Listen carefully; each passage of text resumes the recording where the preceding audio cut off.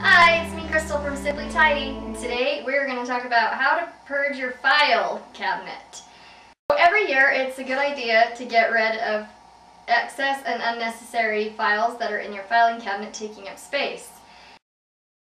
Remember, all documents relating to this year's taxes should already be in a current year tax file folder. While you're purging, make sure that you put last year's taxes in an archive with all your other tax years for the last 10 years. You can use a file box like this to store all your tax archives, or if you have a separate drawer in a filing cabinet or whatever, that works too.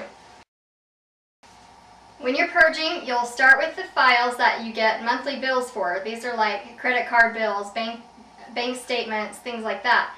And you can shred everything except for the current month, except if you have a dispute on something, you'll want to keep those, papers handy. While you're purging, you want to make sure that you toss or shred anything with irrelevant, outdated, or obsolete information. You can also shred or toss your receipts for any minor purchases that you've been saving.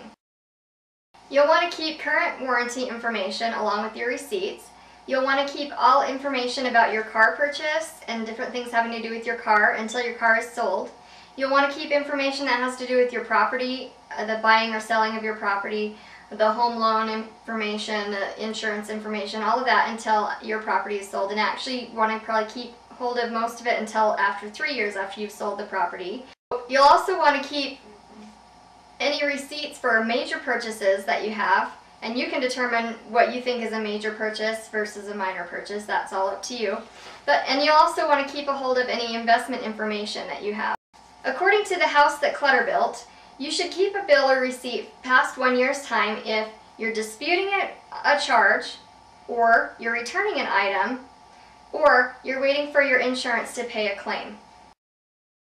You'll want to keep an archive of files of papers that you need to keep for longer than a year period, and you can use like the file box that I showed you earlier for that kind of a thing. And the things that you want to archive are tax documents for the last 10 years, any medical records, academic records, and legal documents or proof of jury duty. There are some files that you don't want to risk losing. For those files, you'll use a fire safe. In here you can keep your personal information like birth certificates, marriage licenses, and things like that. You'll also keep your titles and deeds for any property that you own. You also want to keep your insurance, life insurance information, and any retirement information, pensions and things like that, so that you know how to get a hold of that money when the time comes. So a good rule of thumb for paperwork is, when in doubt, don't throw it out. There's a lot of things that can happen that are bad if you throw it out. So you only want to throw things away if you know for sure you can either get it somewhere else or you're not going to ever need that information again. So hopefully I've helped you learn a little bit about filing. I hope that you will like, share, and subscribe to my content. Just click the little circle up there and that'll subscribe you to my page. And I hope you guys have a good day.